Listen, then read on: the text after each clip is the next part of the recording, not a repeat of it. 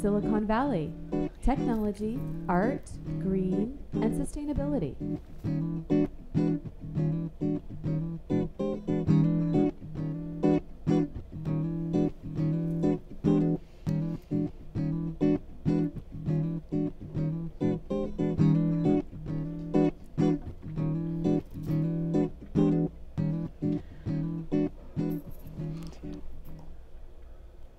Welcome to Silicon Valley Tech, Art, Green, and Sustainability. Today I'm very honored to have a guest with me who's a journalist as well and has been working in the auto industry, journalism and PR and all kinds of stuff. Michael Coates, welcome. Thank you. Good to be here. And you've been on the road for a few days, so thank you for an extra special thank you for making it here. I know you're tired. Yeah, I got a lot going on. There is a lot happening in the state of California, yes. There's a lot in the auto industry, which I'm very honored that you're here. But before we talk about Clean Fleet Report and the Western Automotive Journalists, let's talk about you and what you've done with your amazing career. And are you from here originally, California? I'm a Pacific Northwest boy originally. Okay. Moved down to California for college and have pretty much stuck here. Got started. Where in college? Graduated from Cal State Fullerton. Oh, so okay. Good Cal State grad. Okay. Good state college. And what did you graduate in? Oh dear. Actually graduated in comparative literature. Okay. Then got an elementary teaching credential. Wow. And then decided I would rather be a journalist. I just learned something new. And I thought it was engineering too, but no. No, okay. So I play an engineer sometimes. You were a teacher. That's interesting. Well, I found out that I really wasn't cut out for teaching. So I literally answered an ad in the LA Times that was looking for startup journalists and ended up going up to Canada as a writer and photographer for a news magazine. And what kind of magazine was it? It was news magazine. So it was a weekly news magazine. In Canada? Kind of like, it was like Time magazine or Newsweek, except it was local. And so it was cold. And it was 60 inches of snow on the ground when I landed there in January. Wow. So coming from Southern California, that was quite a transition. But it was a great job because I really got to learn on the job, writing news stories, taking photos, and it was just a wonderful introduction. Actually started working with the Canadian Broadcasting Company a little bit up there as well. And you have a family? You're married? I'm married with a daughter who's just about to graduate from graduate school. So awesome. Great fun. And did you guys meet in college? No, we met long after when I was a magazine editor and she was doing public relations for one of the auto companies. And you did public relations as well, right? I transitioned after working for quite a while in both traditional journalism and automotive journalism, which are two kind of different segments. I was recruited to go into public relations, working for some of the auto companies. And so I've worked, kind of left journalism at that point, started working, doing public relations, kind of on the other side of the fence. And people can go on LinkedIn and see your extensive background as well, right? It's in great detail. So Clean Fleet Report, am I getting that right? Yeah, and so I came back, just give you a short little transition. A business partner and I founded our own public relations company in 2003, so about 13 years ago, focusing on environmental automotive public relations and government relations work.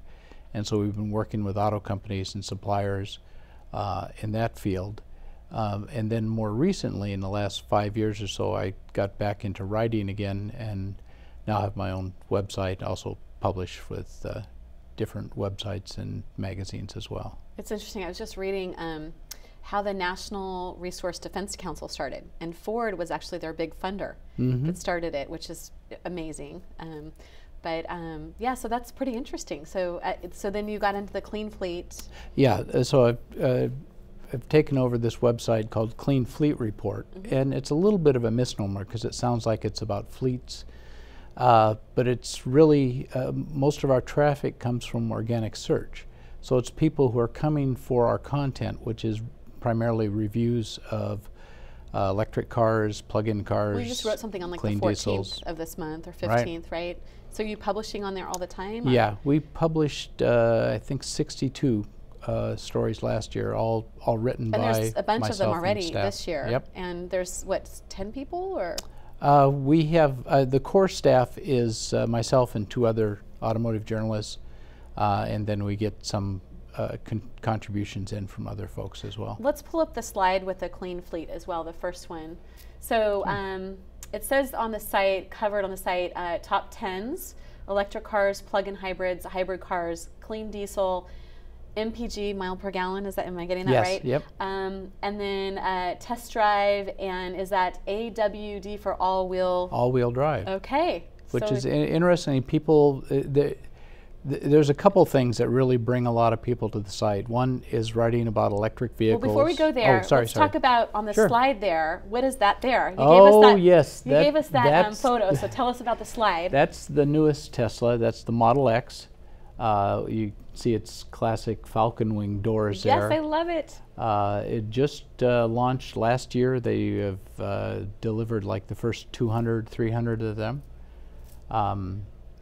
And it's an exciting car. It's expanding the Tesla model range. Did you get a test drive it yet? I have not been in it yet. Tesla doesn't work well with the media they don't right really now. They let don't, us in very they much, don't right? promote it. Yeah. Promote themselves. Because they're kind of sold out ahead of time, and they don't really need. Well, that may or may not be changing, but it's okay. But they have a different relationship with the media that the other auto companies do. But they're building great cars, and have had a lot of success so far. So we'll have to work on getting a test drive. Yes, on that absolutely. Together. So back to the clean fleet, the all-wheel drive, and yeah. Yeah. So people typically are coming to the site looking for our reviews of electric cars. I mean, the most popular page is the top 10 electric cars, which we refresh that on a regular basis to keep it so it's up to date. But also people are interested in high mileage vehicles, and particularly in all-wheel drive vehicles. So what do you mean by high mileage? High fuel, good, so they get good 32 fuel economy per gallon or 40 per gallon? We look for a sedan. We're looking at least 40 miles per gallon. Okay. For an all-wheel drive, at least 30 miles per gallon. Okay. And interestingly, the population of vehicles that meet that is just growing exponentially. But yeah, a lot of people are looking, and I take it's what people are looking for. They're looking for not just electric vehicles or really environmentally conscious vehicles, but also something that they can do what they need to do. They can go from A to B, and it's not going to cost them as much. Right. And of course, gas has gone down a little bit, so that's another whole ball of wax there. Mm-hmm. So what's your area then, or do you cover pretty much everything that's on that list? Yeah. That's the laundry list and more too. We've started looking at areas like green motorsports, because there's more and more environmental. It's like Formula One vehicles are now hybrid vehicles. There's a lot of advanced technology that's coming into the auto industry across the board.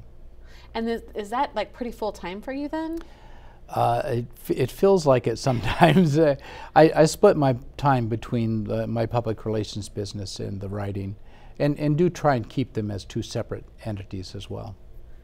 And so you were just gone for a few days. Were you writing, or? No, this was the public relations work over in Sacramento, talking with some of the regulators and the NGO community over there. Interesting. Yeah. So Western Automotive Journalists, tell us about that, and let me pull up the slide for that really quick as well too. So this was an event that I got to join. Somebody sent me the information, and I contacted you last fall, and it was a great event. And what is this event called now? It's called Silicon Valley Reinvents the Wheel. And it was something else later, but we'll talk about that later. So let's pull that down. That's one of many events that you guys do. Tell us about that, and how many people are in the group. And well, yeah, Western Automotive Journalists formed 1994, so quite a while ago, 20-some years. Yeah. And it's a San Francisco area, Bay Area based organization. And some of the automotive journalists in the area, at that time it was primarily newspaper journalists who were writing test reviews of vehicles every week, got together and formed the organization just to, you know, to hold events once a year, go to the track and have a big event there. We've started this Silicon Valley Reinvents the Wheel to focus a little more on kind of our local technology that's being developed here in the Silicon Valley. And there's a lot of it. How do you find the journalists for this? Or they, like me, do they find you?